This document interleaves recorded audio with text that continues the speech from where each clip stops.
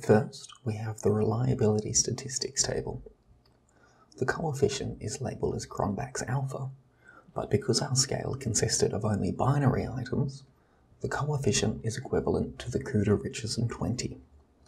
Here, we can see that the reliability was quite good, equal to 0.870. Below this, we have the item total statistics table. The main column that we are interested in is the alpha if item deleted column.